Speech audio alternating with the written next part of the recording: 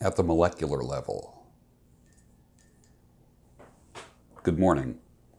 Welcome to the Daybreak Show. I am the Sultan. We'll get started, but first, coffee.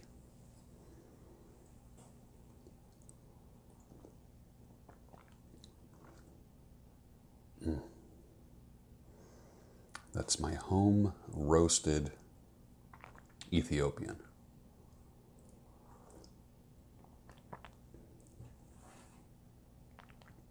Excellent. Excellent for a snowy day. I almost didn't do the show because of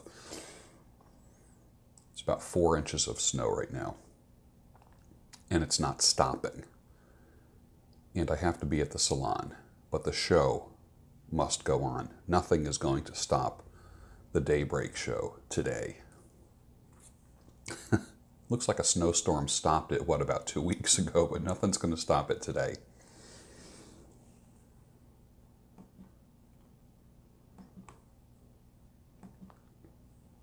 Couple interesting things to share with you today. We do have some letters, actual letters, like paper and ink.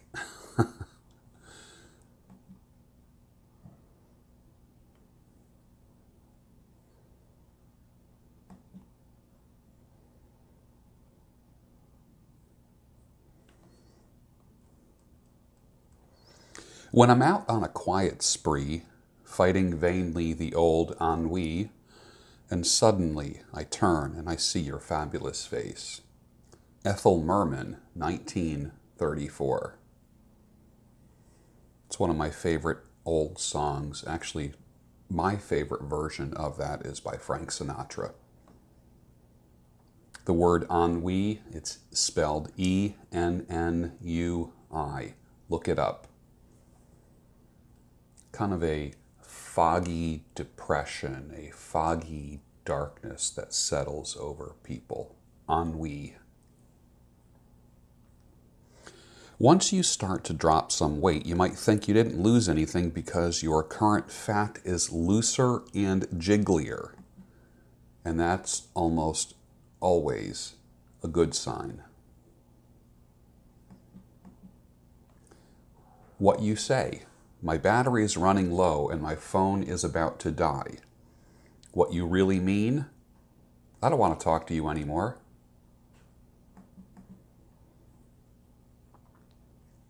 In managing people, never scold anyone. I've always been a firm believer in this, is that you praise publicly and scold. I shouldn't say scold, but reprimand or discipline privately.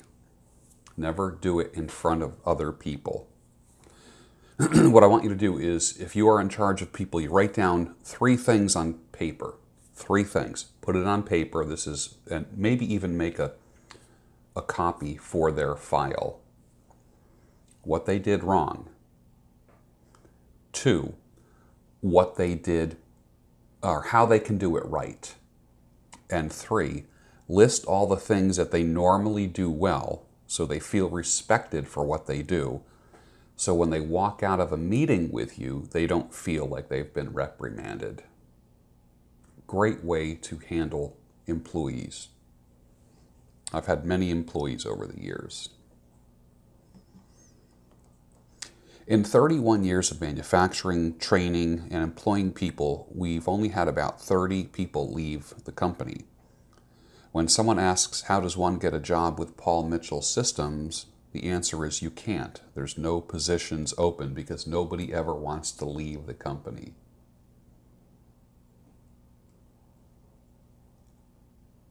This is some quotes from John Paul DeJoria, probably one of my favorite mentors of all time, founder of Paul Mitchell Systems. We felt bad because we could only afford black ink on a generic white bottle. And it's funny because if you think about it, that's the Paul Mitchell trademark, the plain white bottle with black ink. What was initially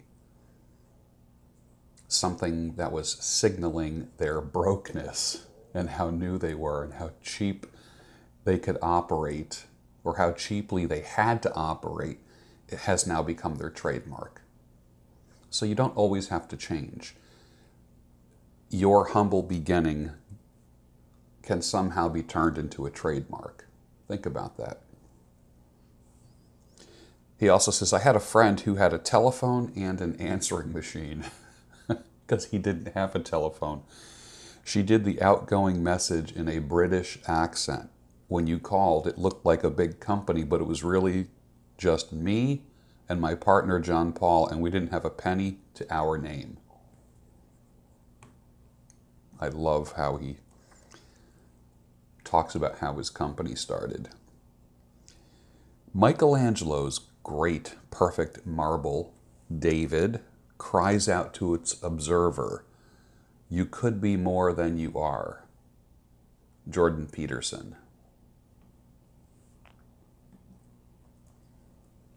I don't know why nobody told you how to unfold your love.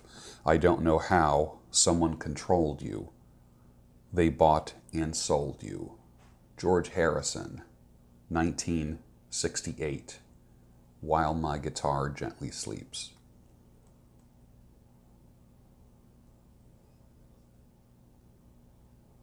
Do you ever think young children wonder, why is mommy always taking pictures of herself and posting them on Instagram?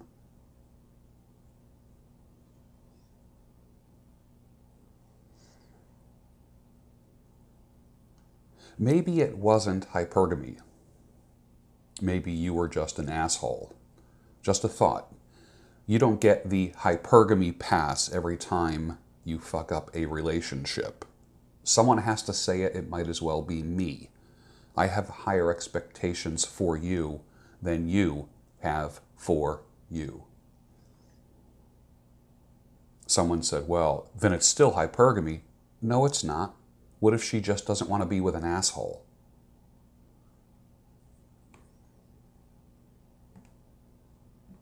And let's read a letter, an actual letter. This is written in a fountain pen, with a fountain pen, on paper. Imagine that. I won't read the whole thing. Dear George, it's not often that one finds himself in the singularly perplexing position of being on a first-name basis with someone who is quite blissfully unaware of your existence. Yet here we are. This is why I like the people of the pen. This is why people who write with fountain pens write better than people who don't. Change my damn mind on that. I've never received a letter from someone writing with a fountain pen that somehow wasn't profound, that somehow didn't make me think, that somehow didn't make me smile or smirk or satisfy me. When I read a letter written with a fountain pen, it's like eating a ribeye steak. I'm satisfied. Allow me to introduce myself. My name is David, and I've been meaning to write you for some time to let you know, as so many others also have, that I found your content to be personally enriching. What I've enjoyed most is your intent pursuit of relaxation in your earlier work. Yes. So often we men fail to prioritize the little things that recharge us, and the world around us pays for it. Wow. Excuse me. We fail to prioritize the little things that recharge us. I know he's talking about pipes and cigars and things like that, things that I did in a lot of my earlier videos. And the world suffers when we don't recharge. Think about that. The world suffers when a man doesn't recharge himself. We owe it to the world to relax, to recharge our batteries. We owe it to life. We owe it to the world, to our families, to our children, to our loved ones and friends. Whew. Already this has blown me away. As it says in Hebrews, let us therefore strive to enter into that rest. Yes. Amen. Your fervent ramblings are also littered with gold, like my favorite quote of yours, and the only one really has become a part of my mental cache of pithiness, or pithisms. Pick a damn side. Pick a side. I've said that for a long time. What side are you on? Pick a side. It's wisdom that I wholeheartedly can recommend from my own life and have on several occasions repeated to younger men who have come to me for advice. Truly words to live by. Should you ever venture into the northwesterly portion of Montana and have the desire for a guide to show you some of the hidden gems of the areas hereby, such as alpine lakes with excellent trout fishing, I would offer my limited services in exchange for joining my wife and me for a steak, or depending on the day's success, a trout dinner. I believe you would enjoy the area somewhat as I do, and though the grizzly population here is generally fond of Easterners on account of their superior tenderness compared to the relatively tasteless and tough locals, I do not feel that will prove to be an issue for you. Since you have been on the carnivore diet, you are likely to be afforded some level of professional courtesy. Regardless, these mountains, in my experience, are a wonderful backdrop whereupon to display one's marvelous insignificance, and I should quite enjoy lighting a bowl of quality blend in such a state in your company. All the best to you, sir. I shall end my nocturnal... I don't even know this word. Peregrinations? It looks like P-E-R-I-G. Peregrinations? P-E-R-I-G-R-I-N-A-T-I-O-N-S. Peregrinations here. Sincerely, David T. Tell me, this is, get a fountain pen and you write better. I'll put a link for a fountain pen down below just because I want you to write better. Unbelievable. But now I have to look up that word. Give me 1 second. Peregrinations?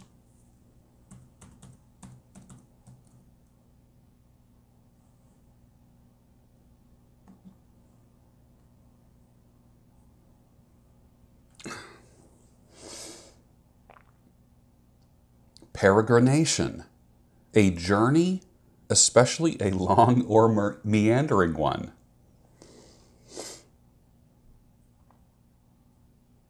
She kept, used in a sentence, she kept Aunt Lisa company on her peregrinations. Synonyms are travels, wanderings, journeys, voyages, expeditions, explorations, perambulations, odysseys, trips, treks, and excursions. So I shall read, now that you know what that word is, I shall read the last sentence. All the best to you, sir. I shall end my nocturnal peregrinations here. Sincerely, David T. Well, David T., it looks like you left your return address on the envelope, and I might have to write you back. And we might have to start. This was postmarked in Missoula, Montana. I feel like I just ate a ribeye. Satisfying. And another one. Oh, this one's got money in it. George.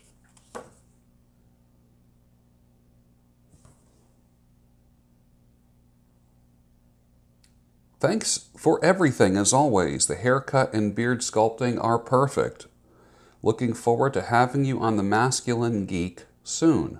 Your friend, Vincent. Fantastic. Oh, and here's the tip that I forgot. You didn't have to do that. You really didn't. But and it looks like it was written with a fountain pen, too. And then, of course, a postcard of a still life of Vincent van Gogh called Still Life with Drawing Board and Onions, 1888. And there is a little pouch with a pipe. Van Gogh often had pipes in his still life. Thank you, Vincent. You didn't have to do that. I appreciate the letter, though. Get yourself a fountain pen and some good paper. Speaking of fountain pens and good paper, I will be in Baltimore tomorrow.